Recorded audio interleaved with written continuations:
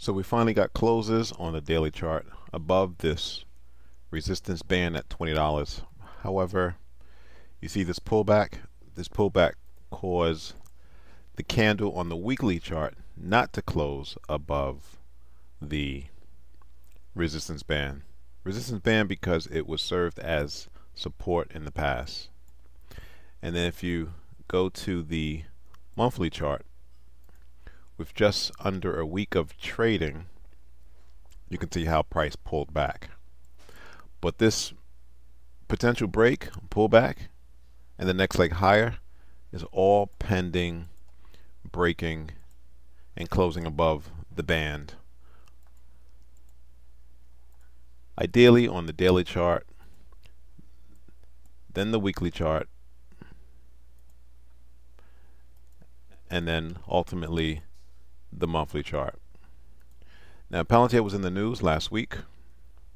They've been awarded a £330 million contract by the NHS England to develop a federated data platform aimed at improving patient care by integrating health data across the national service. The CEO emphasized the platform's capacity to streamline operations and improve outcomes to patients. Now, despite the optimism, the contract has not escaped criticism. Concerns have been raised regarding privacy issues and the political affiliations of Palantir's founders. Critics like David Nicholl question the effectiveness of the platform in relation to its costs without thorough examination. Now, Palantir's engagement with UK government project is not new. The company previously gained trust within the government circles with its contributions to the COVID-19 response.